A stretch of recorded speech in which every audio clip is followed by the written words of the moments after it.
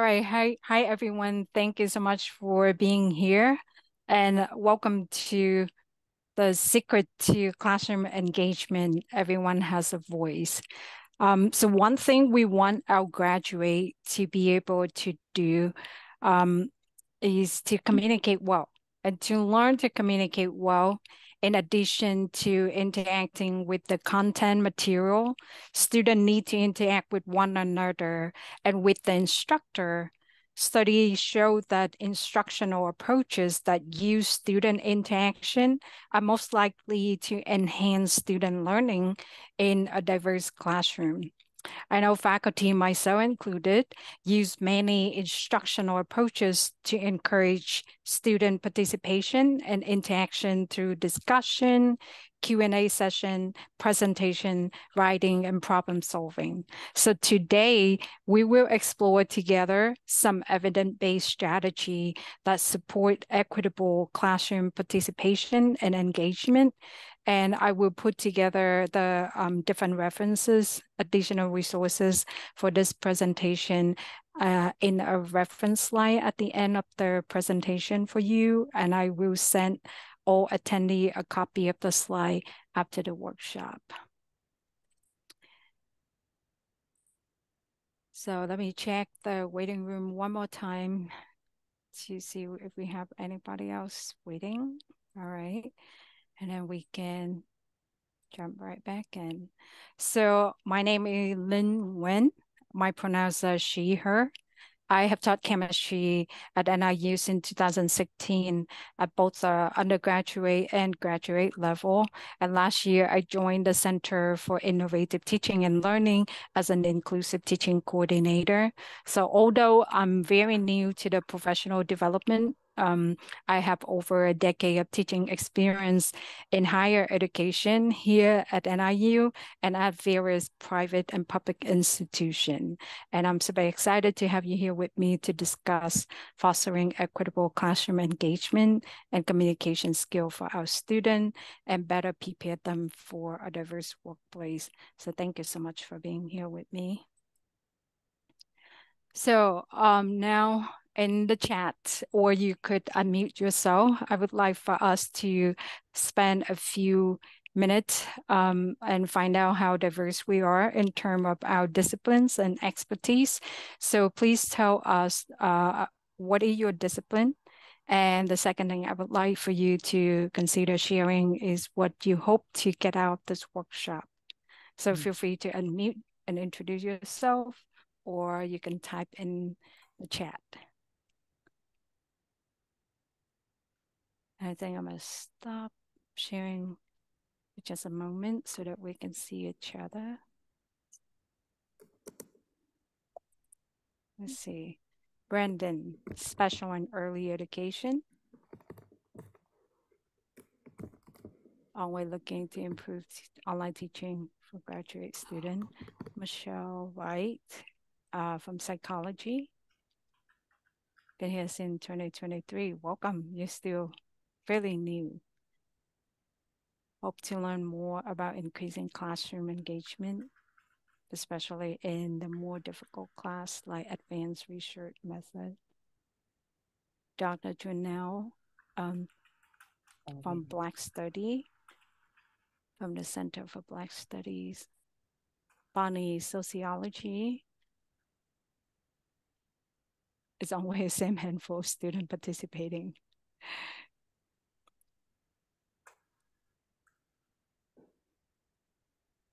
See, love to encourage others to lean on those who always answer or ask questions. Oh, okay. So Samantha from Child Protection Training Academy, teaching new child abuse investigator. I see. Bill from music. Julie, let me see, did I miss you? College education, I see. So this is super exciting for me. We have a very diverse group of people here from different disciplines. Well, stop my video Just a moment. It's distracting. I'm super excited to see we have faculty from diverse field here, and I would love for you all to, I'd love for everybody to share how's has your experience been with student participation in class and as well your way of engaged student. I hope I look forward to a very engaging conversation from all of us. All right. So um, I set out a few learning objectives for us to discuss today. A truly balanced class engagement strategy promotes equity and inclusion, often by amplifying the voices of all students rather than just a handful outspoken few, like one of you just mentioned. So, of course, that doesn't happen by chance. It's going to take work, it's going to take intention and preparation to cultivate equitable interaction that can promote active learning. So the goal for our workshop today is for you to be able to do these four things. One, develop norms or guidelines for participation in your class. The second one is to construct equitable ways to call on your student. And this gonna be it's gonna vary depend on your class size and the different way that you teach, whether you teach online or in person or hybrid classroom. Number three, nurture voices that were historically silenced in higher education. And number four is how we can equitably assess student participation or engagement. Or do we grade student engagement? Do we grade student participation? And if you do, how do you grade it? So here at the Center for Innovative Teaching and Learning, equitable grading is one of the core workshops that we offer. So if you're interested in learning more about different ways that we can equitably grade students, please keep a lookout for the upcoming workshop from CIDO. So first learning objective, develop norm for participation. So if you considered this, I really hope that you would consider co-generate your class guideline with your student. This allows students to take part in establishing the type of classroom environment that they wish to see.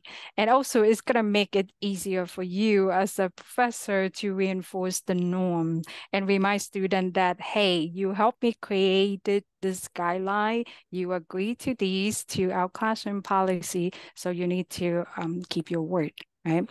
So a few basic norms are depend on your course that you teach.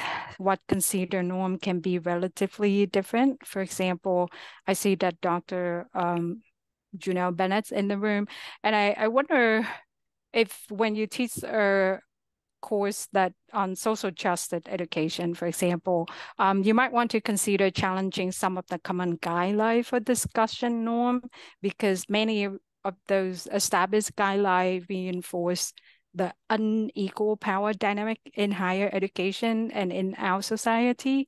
So it really depends on what courses you teach. And I wonder if Dr.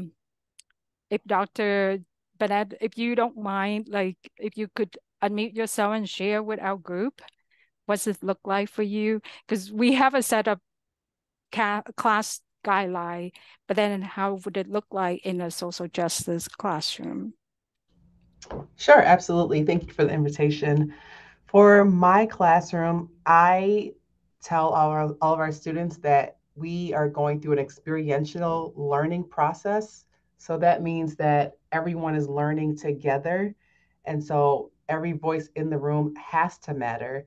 And no question is going to be, deemed as ignorant or, not thoughtful or, oh, you should know that, because we really want to learn from each other's learning experiences, their cultural background, their family upbringing, in order to help cultivate new ideas of what we think about culture to be. So for my class, I know I definitely set the foundational guidelines that we are all learning, we're all asking questions, and it's important that you speak up regardless of your culture or identity, or how much knowledge you have about the subject, because that's how we're going to learn through each other.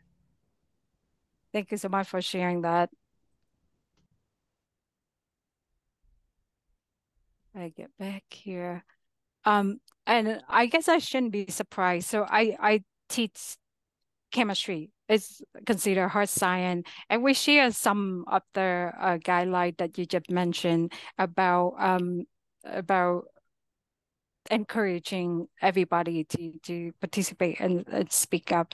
So in my classroom, our content chemistry is driven by evidence-based knowledge. So one of the norms that I work really hard to establish in my classroom is to normalize being wrong.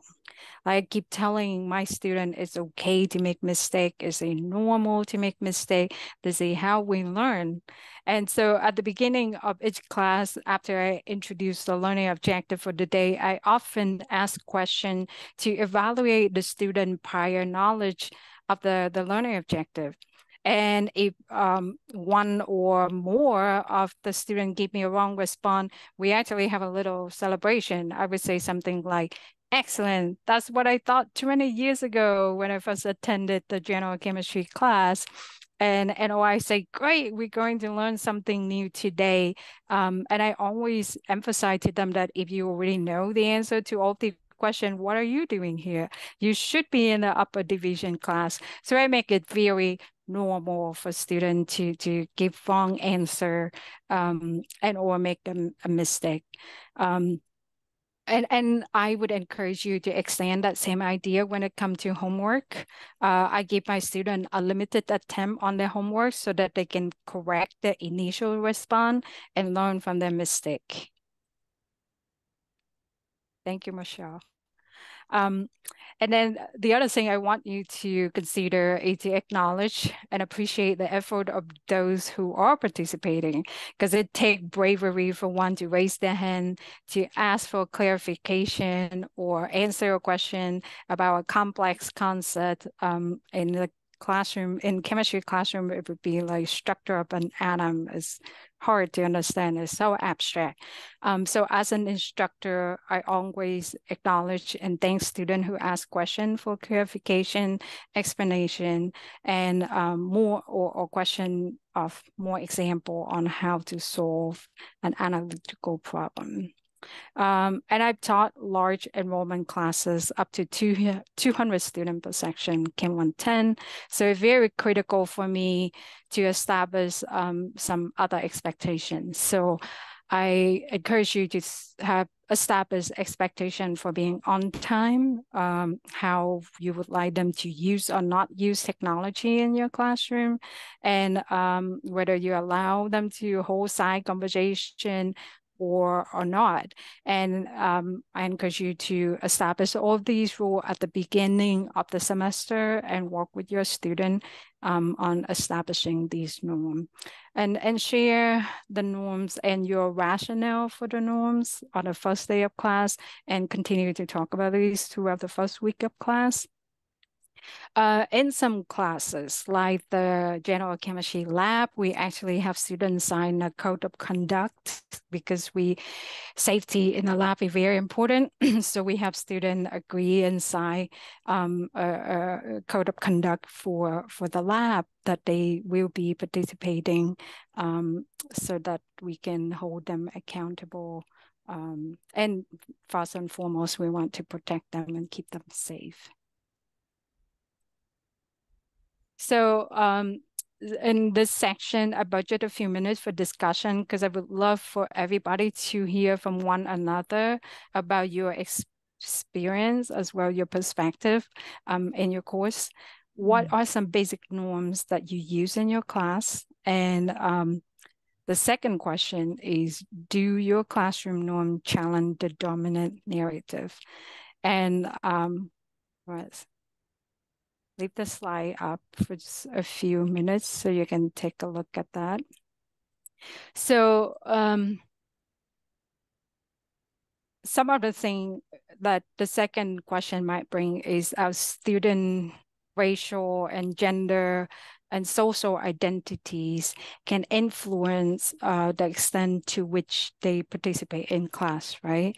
So how do we create a space that we can encourage the introvert, the quiet one, as well as the fast talker extrovert to both participate to some extent. Um, so how do we create a brave, not safe, not just safe, but brave, an open environment to have conversation that are essential for growth and for academic success?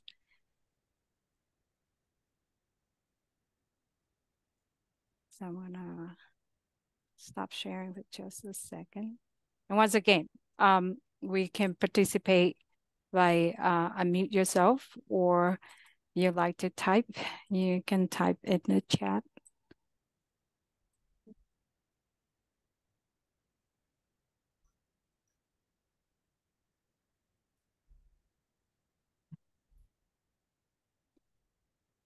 Let me see. Julie, yes. Yeah.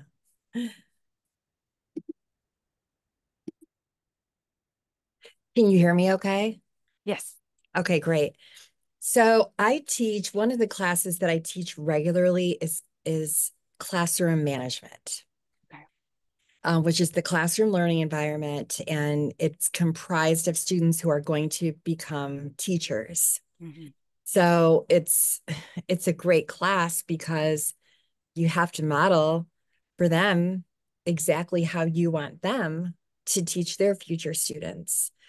So I'll just back up a tiny bit and kind of connect it to what we've already talked about. So the first day, I don't go over the syllabus. We don't do anything like that. We just spend the time, a very quick overview. And I tell them I want them to walk out on day one feeling comfortable and having a good idea of and what the class is about. Um, but we spend a lot of time, they make their expectations for me, and Mhm. then I tell them my expectations. Um, One of the things I do ahead of time is a student inventory where they all answer the same set of questions, but then there's a spot where they can share anything personal with me, any concerns, anything they think I need to know to be the best teacher I can be for them. And sometimes they'll say, participating is really hard for me. I'm really shy in the classroom, or they'll talk about having anxiety in the classroom. I ask them if they consider themselves an introvert or extrovert when they're in the classroom. And then I create the groups so that they don't have that anxiety about who am I going to work with. And that very first day that we do classroom expectations, I just have them either in a pair share that I've deliberately made or a very small group that I've deliberately made, so that I'm sure we have some diversity, maybe a student who feels comfortable carrying conversation and a student who doesn't want to just yet have to carry conversation on day one. And then I find that students sometimes have a hard time making expectations for us because they feel almost like it would be disrespectful to say, well, I don't want you to do this, or you need to do this. So what I tell them is to start with what has been problematic for them in the past Mhm. in classrooms. For example, have you ever felt disrespected by a professor, or in the classroom by another student, or um, have you struggled with professors who don't enter grades on time, whatever. And then once I give them some of those examples, then they get to work. And then I give them a little time, and then we come back together and we make a big anchor chart together, and we kind of talk through and negotiate what exactly do they mean. What does that look like? When you say be respectful, what does that look like? What does that Mhm. sound like? So anyway, I could go on, but that's just Oh, kind of an idea of yeah. um how I put them in groups with a little diversity, but kind of ease into the participation. I find that sometimes students are just more comfortable doing a pair share with the neighbor next door instead of raising their hand in front of the whole class. It's just kind of a first step in. Yeah, thank you so much for sharing all of that. I like it's sounded like your class is a wonderful place to be. I want to be in your class. Oh, And it's really, it's just, I think a lot of it is just about trust. yeah, And that takes time. You know, they need to see, like their future students need to see, I'm not going to let you fall. You know, I can tell them mistakes are welcome. I want you to make mistakes. I want you to ask questions. This is a safe space, but not everyone will believe that. You know, talk is cheap sometimes, and sometimes they need to experience that no matter what they ask, no matter what they say, it's going to be honored. They're not going to feel disrespected or, you know. yeah, yeah. And I'm so glad like you're so brave to ask student for expectation of you. I don't think I like throughout my undergraduate and graduate career, which like 20 years ago, I don't think any of my professor asked me that. So thank you for your innovative classroom guideline. Let's see, we have in the chat, Brandon wrote, I use a method called interteach. I always have several students who are not as comfortable participating in larger group discussion, but when they are in a group of 3 or 4 students, they are more likely to discuss course material. I am able to walk around a joint breakout room, hear those quieter students engage in smaller setting, as well as interact with them in this manner. I was one of the quieter students. Like you can count on me not to raise my hand to speak in front of the whole class, but put me in a group of 3 or 4, I will talk. So Brandon, would you? Yes. So I'm so glad that you did that for your student. Bonnie say, yes, Brandon, I do this as well, especially when we get to sensitive topic. I have had student report that they feel judged in the whole group setting at time if their opinion differs from other.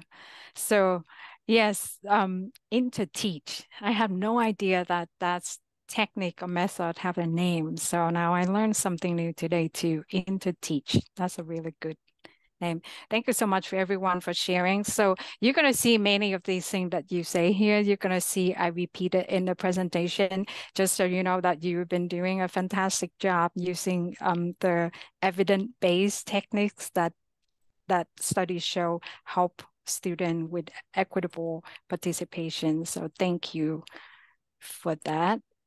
So now let's get back to our learning objective here.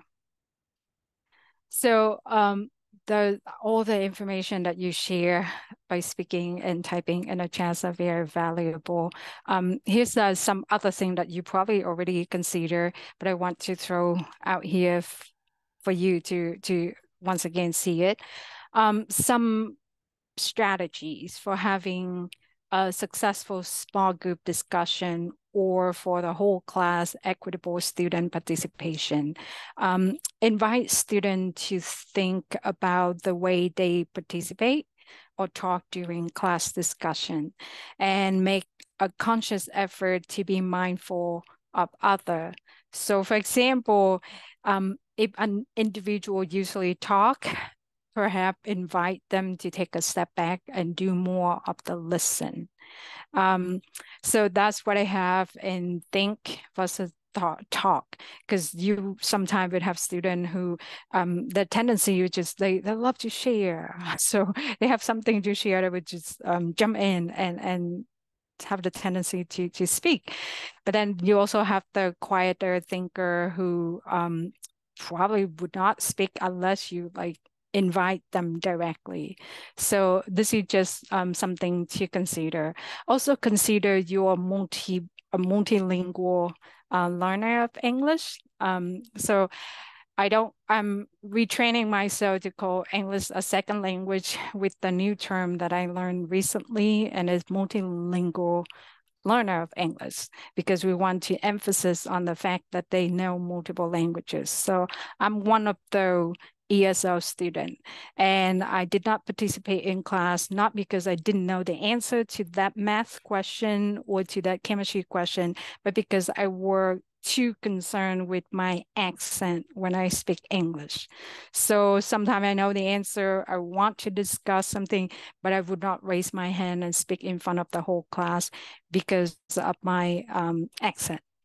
So that's something for you to consider when you have a quieter student in your class as well. So the second thing I want you to consider is the difference between equal and equitable, right?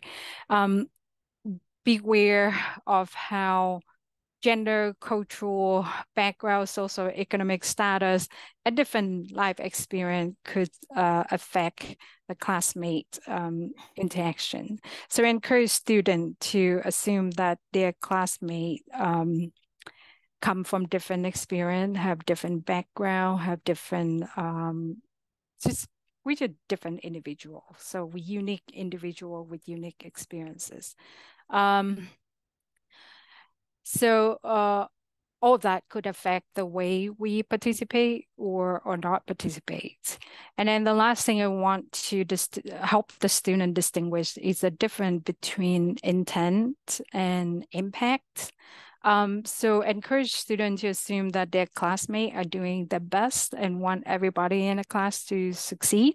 However, students must acknowledge the negative impact of their words and behavior, and that can have an effect on the class participation. And as professor, you need to address those behaviors as they arise.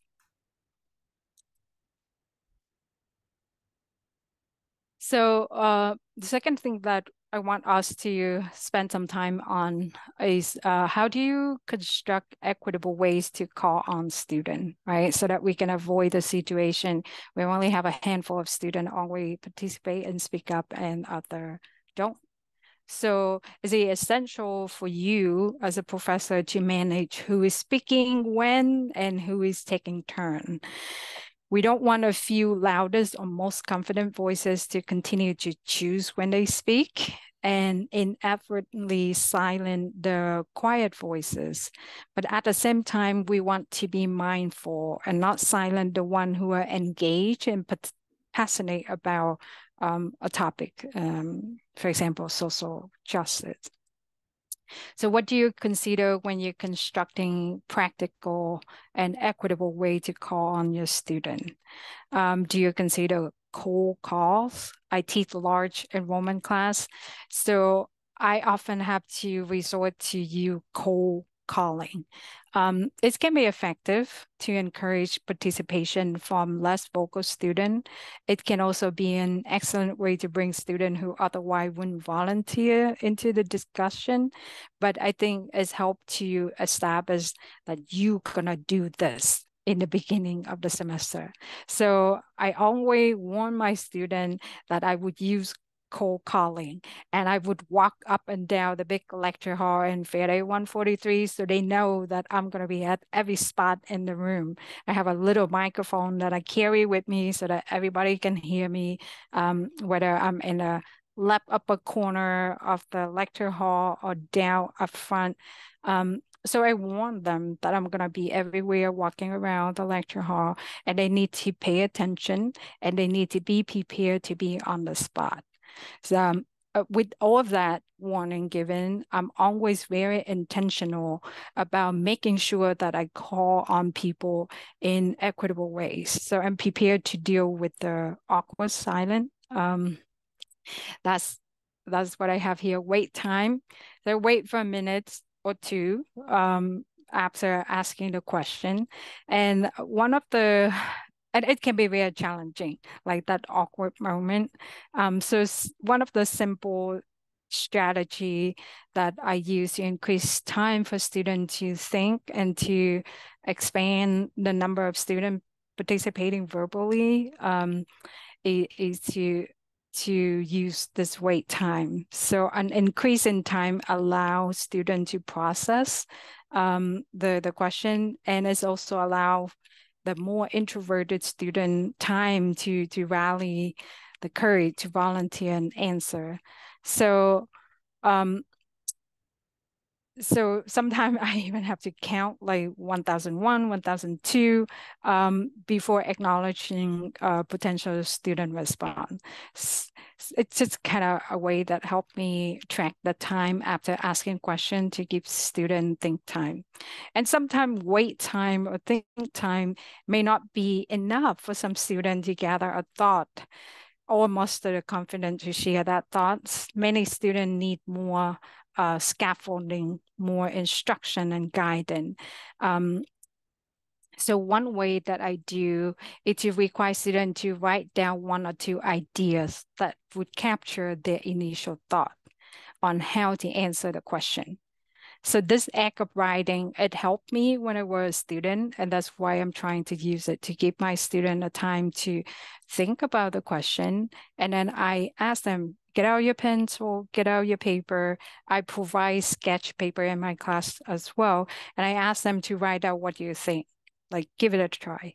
So this act of writing may even lead to student discovery, discover points of confusion or key insight on the topic being discussed.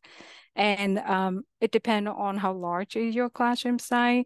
This writing can sometimes you can collect them and you can use them to hold students accountable in thinking and recording their ideas. One other thing I put here, I think pair share, and I think somebody mentioned it.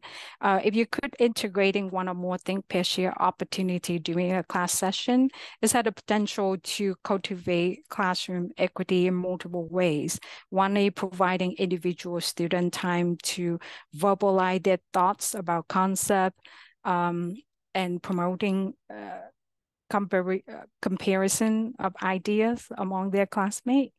It can also transforming the nature of your classroom environment to make it more participatory, promoting collaborative, and establishing a more collaborative and less competitive culture in your classroom.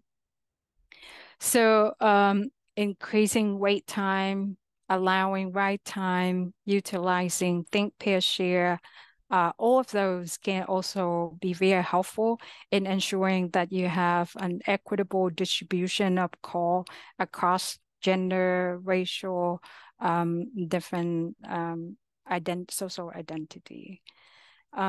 If there's, let's see, I think the next few minutes, I want to hear from you. Like, what are the various ways that you use to encourage student participation in your class, and how can you ensure that your class has an equitable way for every voice to be heard? So how do you call on your student? Which of these practices have you tried? Did it work in your class? Did it not work in your class? And let me see, once again, I'm going to leave the strategy right here so that you can review them as you think about these questions. If you use one or more of these strategy, or what else have you tried? How did it work out? Please, Dr. Bennett. I agree with what you do in your classroom. I let students know in the beginning of the semester that I'm not picking on you, but I want to hear from you. And we have some students that talk more than others. And so I'm going to call on you because I think your perspective is important. And so whenever I do cold calls on students, I always say, okay, we really want to hear from you. Or, okay, I see that it looks like your wheels are turning. Do you have something you want to share? And then just kind of wait in that silence and then encourage them to say whatever's on their mind. Yeah, that's beautiful. I'm so glad. Do you mind sharing with us how large or small, what is your typical class size? So I have anywhere between 27 and 32 students. I see. Would you say, yeah, and I think would they mostly, do you teach Black studies, correct? Correct. Do you, do you mind share with us the demographic of the students? Absolutely. It is super diverse. And I mean, diversity ranges beyond just, the age or gender, or excuse me, the race or gender. I have a lot of different students from different ages, which is Yes. super helpful for my class because a lot of the historical context that we talk about, some of the older students, the more non-traditional students are able to vouch because these things happened during their time and during their era. So I really appreciate the diversity of my class makeup because it gives a really true perspective. Yeah, I love that. Do you use technology in your class to So my call? class is primarily synchronously, I see. online synchronous, and so I have to do some breakout groups every now and again. Every now and again, I'll say, "Hey, let's popcorn it over to someone to speak." But the technology that I use is primarily online forum. So I tell students, however you decide to show up to class to learn and engage, I have to accept that and I'm willing to accept that. So if you're at your chair or in the student center or laying in your bed, it doesn't bother me. As long as you're engaged, as long as you are, answering the questions. Sometimes I'll do polls throughout the class. Sometimes I'll ask someone to piggyback on someone else's idea.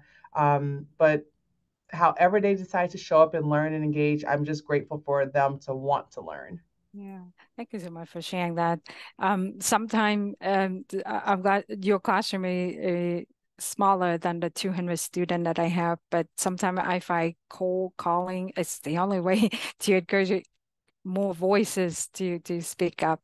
And when you create a safe place, a positive learning environment, it can be a really productive thing.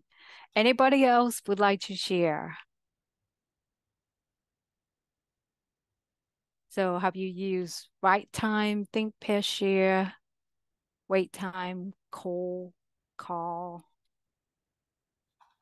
or have you used anything else?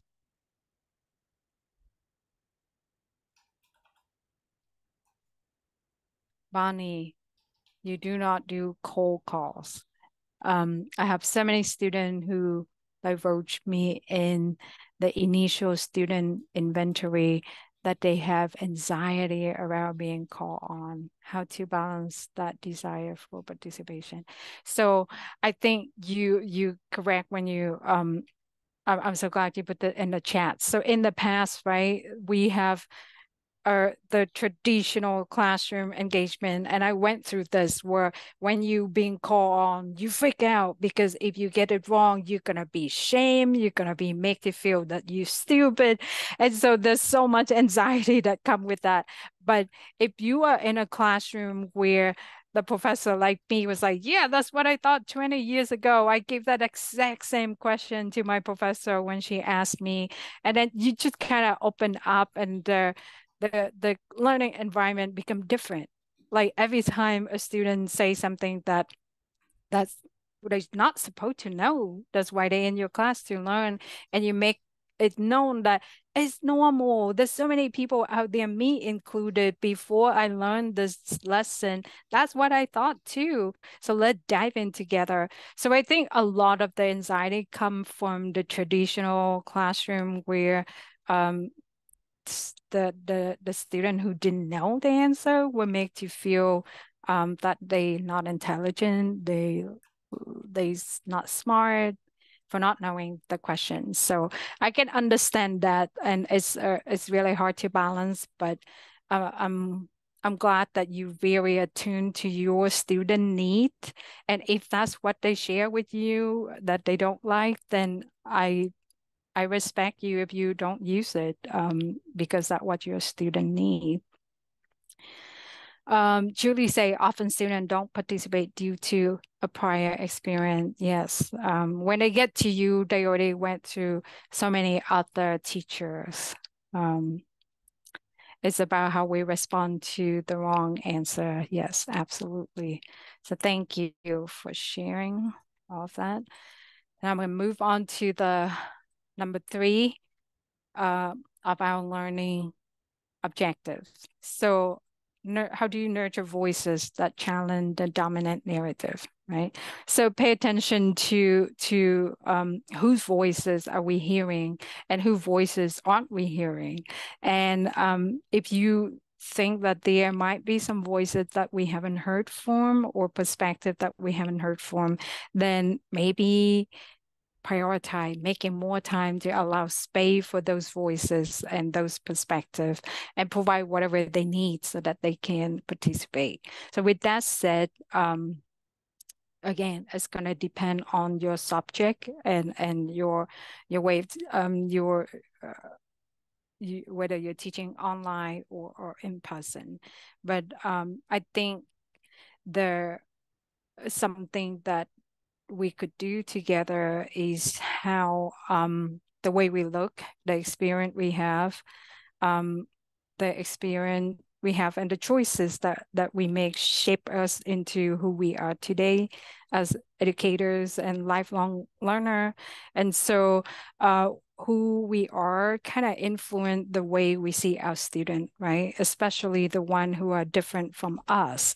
And so the way we teach and the way we motivate and encourage our student to participate and learn, let's have to evolve as our student change as well. So I don't know if you know, but our student that and I use are very diverse.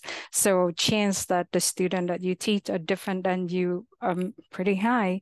So I hope you can consider different way you could elevate historically marginalized voices in higher education and in society and cultivate brave spaces in your classroom so that these historically marginalized voices can feel like they can participate. Their voice will be heard in this learning space. So I try to pay attention to how much space someone is taking during class. I'm also thinking about how much space that person take up at the institution and perhaps in the world.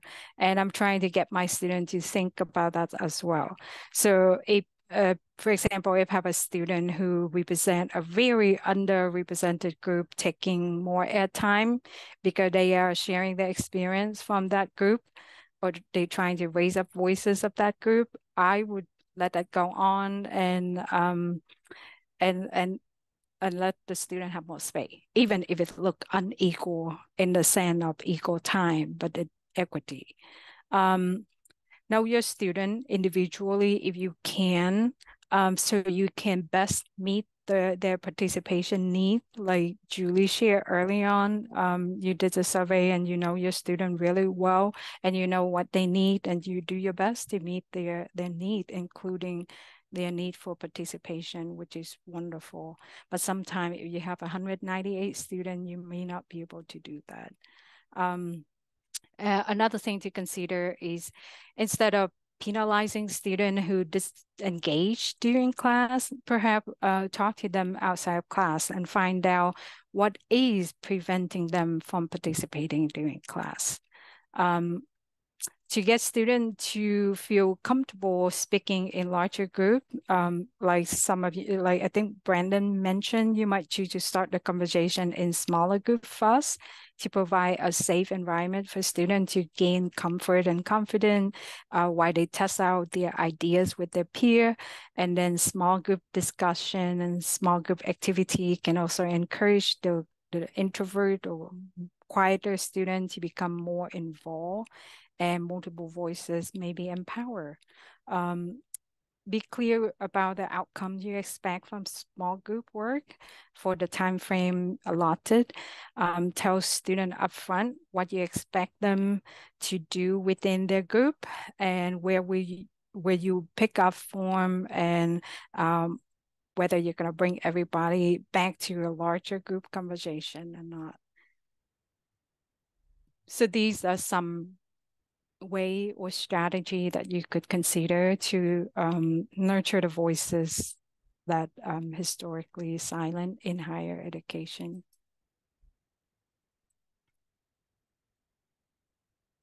So I'm gonna give us another space to share. How do you nurture diverse voices in your classroom?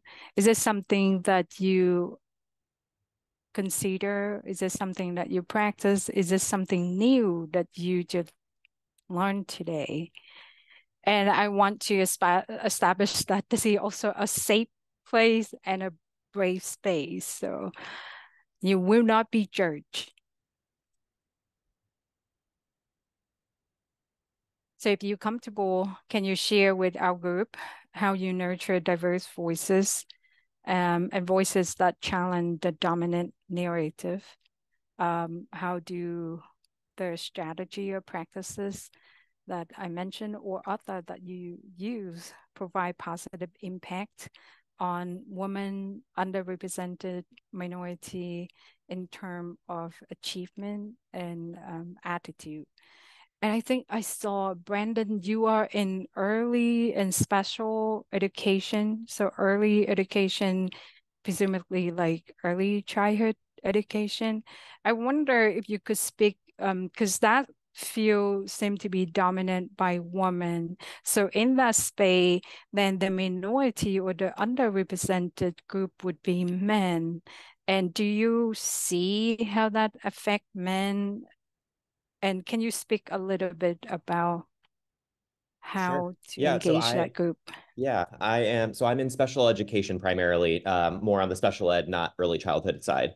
Okay. Um, so in most of my undergraduate classes, I would say about 95% are female. So I've Okay. got usually one or two students in my classes that are males, and you can definitely tell that they feel a little bit uncomfortable. And so I try on whenever I'm giving a lot of examples or things in class, I try to encourage those students to talk about, how they might, make connections with male students, how they might, I guess show their identity in their classrooms, because the reality of it is, there's not a whole lot of male teachers, but those male students that are going to be in their classroom someday are going to, like to see representation and that kind of thing in their classrooms. And so I try to come up with a lot of examples and have them share their experiences when they're doing things like clinicals and shadowing teachers and things like that, and try to encourage those relationships. Brandon, thank you so much for doing all of that. So I am a mother of a second grader going into third grader, and a 4 years old who she's gonna turn 5 soon and going into kindergarten. And they both go to the Child Development and Family Center at NIU. And when they have their first male child care supervisor, they were so excited and we were so happy because we want our children to be provided with care from a variety of different people, different racial, different gender, different ethnic group and background, and different experiences. And I think we've faced an issue that early childhood education seemed to be a feminine field or a soft field. And it's like you mentioned, it discourages our a male student from entering that field. So whatever you can do to nurture and encourage and normalize that, I think it would be good for a parent like me. It would be good for our children, and it would be good for society. So thank you for nurtures the voices.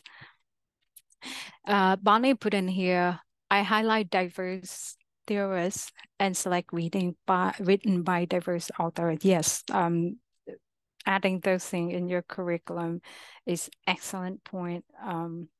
Thank you for doing that. Yeah, I'm so glad, Brandon, you joined us today to hear about that. Because historically, higher education will not make for women, but then to this day, there's certain field in higher education, women have passed the point where we have to elbow ourselves in. Now we become the dominant in that field, like early childhood education. So now we have to take care of the other voices. So Julie say maybe do an exit ticket or reflection and ask them to answer something like, what is a different perspective or POV you learn from today? Excellent. Yes, that's exit ticket. If you can do that, that'd be wonderful.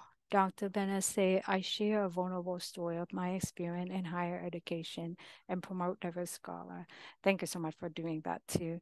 I know it takes courage to do that, and I sometimes do that too. I feel like storytelling is a very impactful way to open up a brave space for other people to share and learn. So appreciate that you're doing that for your student. All right, so last but not least, let's talk a little bit about whether we should grade student participation. And if we do, how can we do it in an equitable way?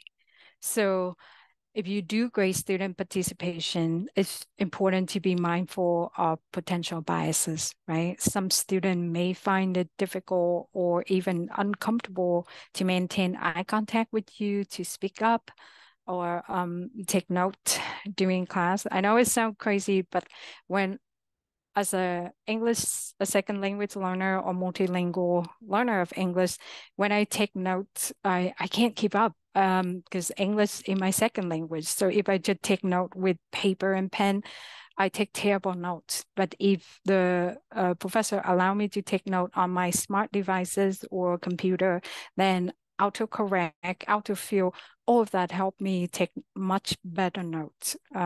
So that's something to consider as well. There's a whole host of other reasons why students may or may not look engaged or may not participate during class. And if you use some of the technique we discussed today, many studies show that those practices will definitely help with increasing student participation.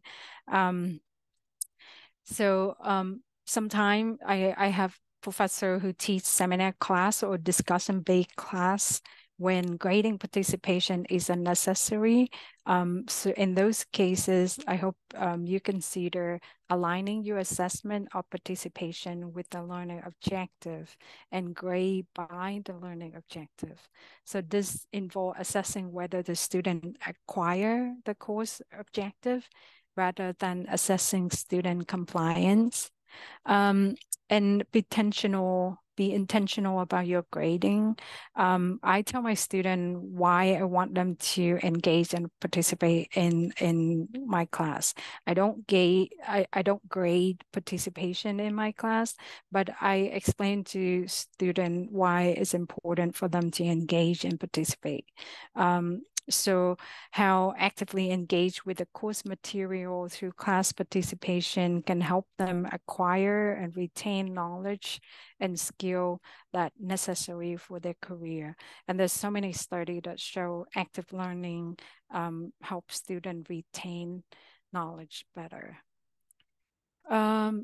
So if you must grade participation, another thing to consider is, can you make the participation grade a formative assessment, or can you make it a part of a final paper or presentation?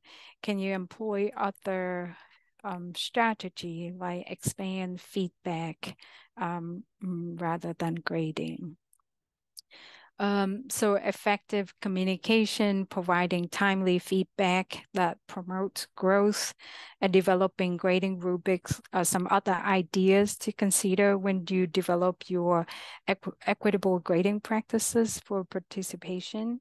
And CITL, Center for Innovative Teaching and Learning, we do offer separate workshop on equitable grading, on effective communication, how to develop grading rubric, and on providing feedback that promote growth. So if it's something you're interested in learning more, please keep a lookout for our upcoming workshop from CIDL, and you can sign up for those. So we are 5 minutes away from our end time at 3 o'clock, and I want to pause and give you a few questions to reflect as you're leaving this workshop. So think about how would the below practices engage your student participation. These are the things that we discussed today, right? I want you to please read and reflect for yourself. So if you have something nearby that you want to take notes on, you could do that. What are some changes you like to make with your participation practices or policy? Yeah, so you might want to write down a few thoughts. I'm practicing what we just talked about today. So I will be quiet for the next few seconds and practice wait time.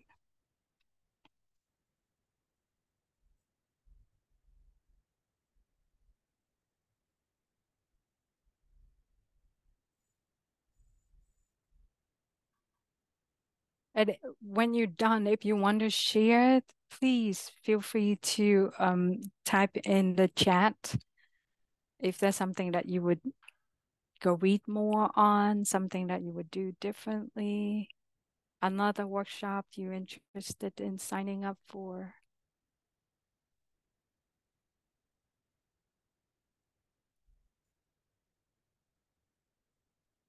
Bye, Michelle. Thank you.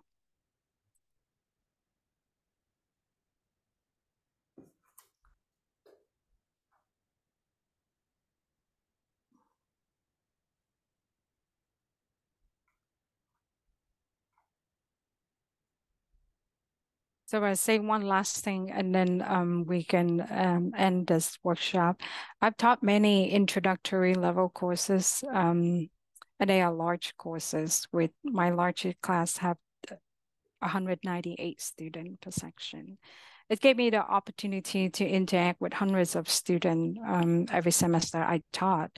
And I know our students are very diverse. Our students did not come with the same social capital or the same experiences. They face different challenges.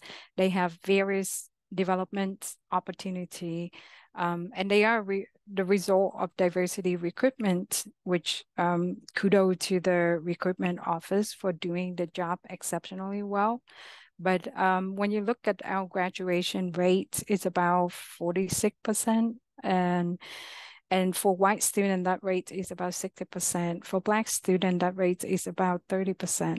So anything that we could do to help narrow that equity gap and make higher education a more inclusive space, that will make all of us make the world a better place, one successful student at a time. So thank you so much for joining me today to learn more about equitable classroom engagement. And I will stop sharing and stop recording.